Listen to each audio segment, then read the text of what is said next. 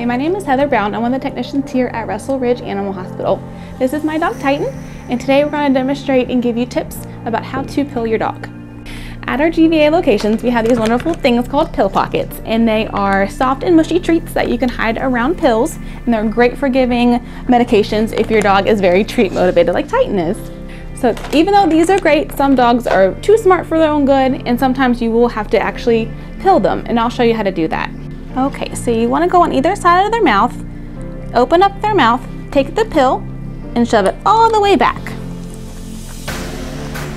So obviously some dogs are not going to be as easy to pill as Titan. If you have trouble or you're worried your dog might bite you, just call us and come in and we will be more than happy to show you how to and do it for you.